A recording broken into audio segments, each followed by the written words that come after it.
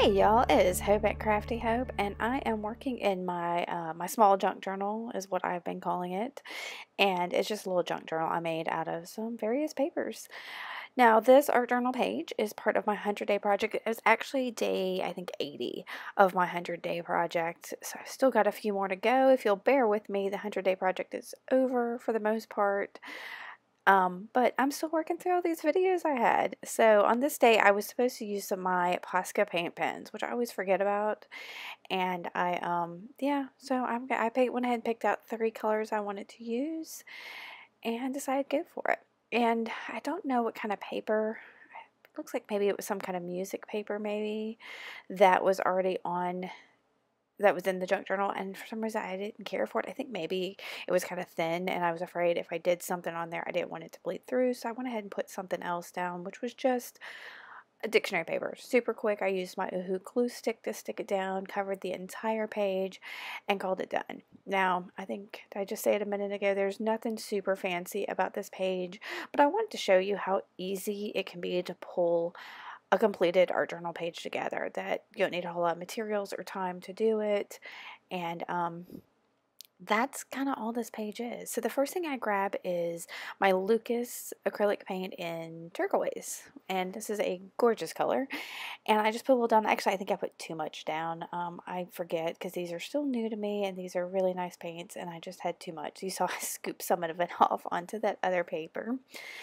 And I decided to stop and paint my paper clip there because I had too much paint. Why not? Yeah, just so distracted sometimes. So I ordered that down a little and moved it. And I didn't like exactly how the paintbrush was moving it, so I just used my little brayer to help me brayer that out a little. And then I bring out these 2 paints. One is a golden fluid acrylic, and the other one I believe is also a fluid acrylic. This one is from Artist's Loft at Michael's. I will put the colors below and links if I can to them. The golden, if I find it, will be an Amazon link, but I know I can't Amazon link to the Michael's brand stuff. So, did I only? Yeah. So here's the golden.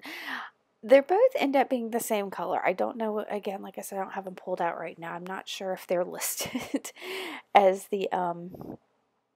the same color, or I don't know what I was doing. I think I just wanted to use some things that I don't always use. So I grabbed those 2 really nice paints that I, you know, need to use before they dry up and are bad.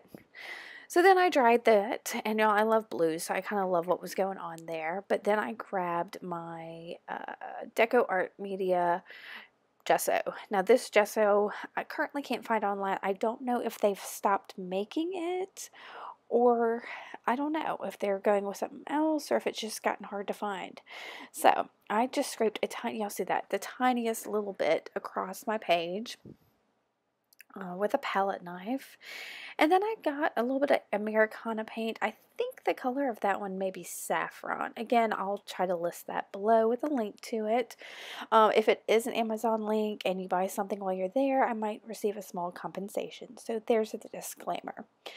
So I decided just to add a couple little dots to that with just my fingertip. Yeah, I used what I had on hand. Ah. Oh, y'all, sorry, I'm feeling super dorky. So here's where I bring in the Posca paint pens. Now this one's a gray one, and y'all, I don't think I've used this one much because I didn't realize how light the gray was, but I really kind of dig it, so I'm going to have to play with that some more. And I'm just doing a little bit of mark making. That's all I'm going to do with these. And next I come in with the purple. I love the combination of blue and yellow and purple. Of course, yeah, I love all those colors, so...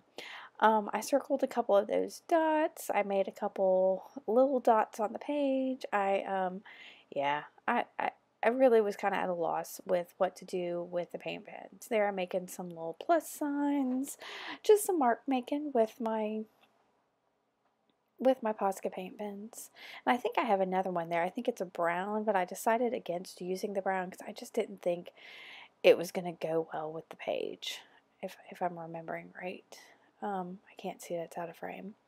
And then this is just an artist like pen. It's from Five Below, kind of a cheap one, but I kind of like it. I like the brush tip on it, and so I just did some doodles there because I felt like it needed something black on it for some reason. I don't know. I really, whatever. And then I still had a scrap of this security envelope. I think I used the other part of it in something else. Um, so I tore off a piece, but then I decided, let me go ahead and find a sentiment because I don't know how much of that security envelope I need. So I found just the words, "He came so close," and I don't know why I picked those words. I'm sorry. Yeah, I don't know. They just stood out to me at the time in the moment, and that was just from an old book. It's a large print book. So I got that word out, and I tore down my little piece of envelope and used my Ohu glue stick to stick down my words, and then stick down my envelope piece. And then I'm going to kind of roll that envelope piece a little bit. And then that's going to be it for this page, y'all. Like I said, it really was just a little bit of paint, some paint pens, and scraps of paper. So, I hope you like this and you realize how little you need to actually just create something pretty. So I hope you go for it, and let me know if you have any questions. And if you like this, give me a thumbs up and make sure to subscribe. Alright guys, thanks for watching. Keep on crafting on. Bye.